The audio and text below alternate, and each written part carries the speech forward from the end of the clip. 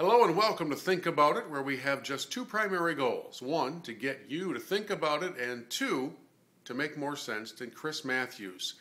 I've been searching for a way to convey an illustration regarding the bizarre behavior taking place in Washington.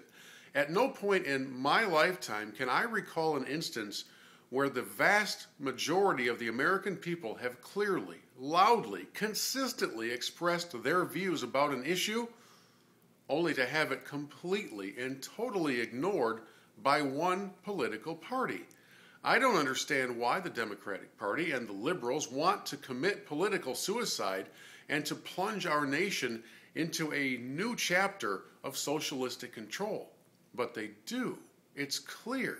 When they use terms like by any means necessary and we will get this done, and then you see the backroom negotiations and the various ways they're trying to skirt around your views, something's not right. You see, I view elected representatives as kind of like a mirror. They are supposed to simply reflect your views. They're not supposed to distort your views. They are supposed to listen to you, take what you have said to them, and vote that way. They are supposed to look into the mirror of their constituents and simply replicate those views.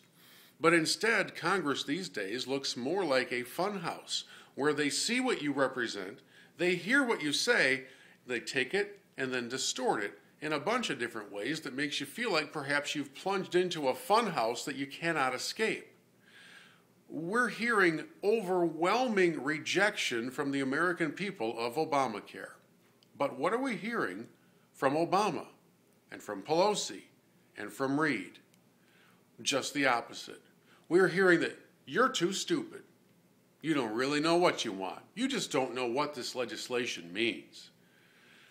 And at the same time, tucked away in a corner of Michigan's tiny Upper Peninsula, one representative, who may very well cave before it's all said and done, but one representative has taken a principled stand, and a guy who lives in a district nobody in D.C. has ever visited may very well be able to help bring this whole thing to a halt.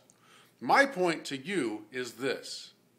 Unless your elected representative is accurately reflecting your views, you've got some work to do. You've got some phone calls to make, some emails to write, some protests to organize. We know it can work. And here we are, right down to the deadline, where you have to ask yourself this question.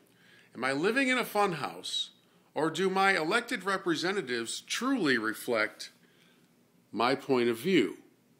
Is it a mirror, or is it a complete funhouse distortion, where at the risk of their own political futures, they're strangely willing to take this country down the tubes? That's the question for Mirror, Mirror on the Wall. Think about it.